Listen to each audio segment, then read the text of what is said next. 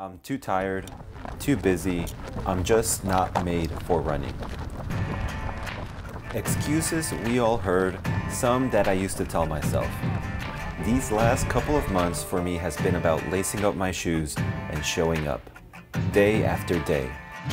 4 months later, with 250 miles logged, through whatever conditions and no matter how difficult it got, leading up to this half marathon, 13.1 miles.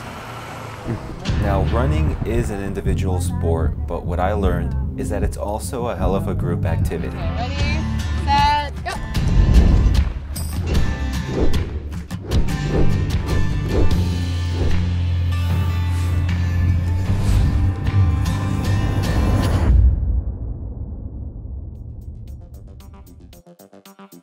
Going into this half marathon, because of those San Francisco hills, I knew it was going to be a challenge.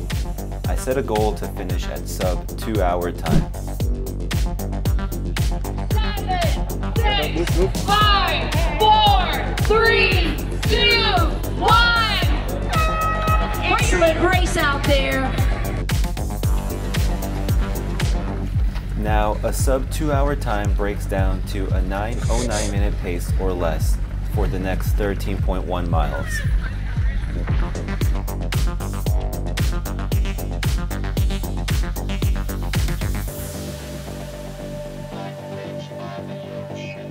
The first 5 miles felt comfortable. The pace was where it needed to be.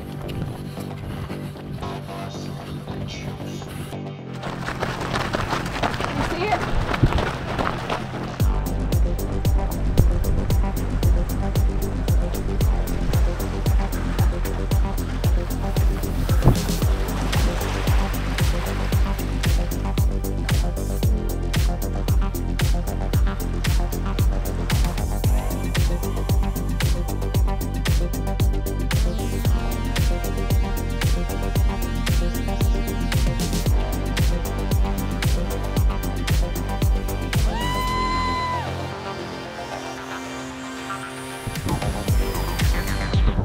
It got really rough for me after mile 8.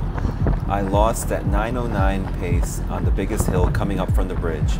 I had to use everything in the tank, and at mile 10, the last moment, I saw the 2 hour pacer. Seeing the finish line was the biggest sense of relief. When you train your body for weeks and months to be capable of doing crazy things, and on race day, you get to see just how capable you are. The experience has been more than simply running miles. It's about building yourself, building friendships, and building communities.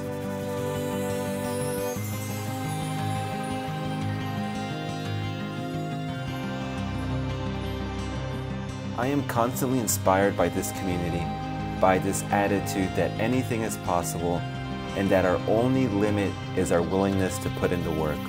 We don't need permission from anyone. The miles we cover are now part of our story, and no one can take that away from us. So lace up your shoes, go after your run, sign up for that event. It all starts with first simply showing up.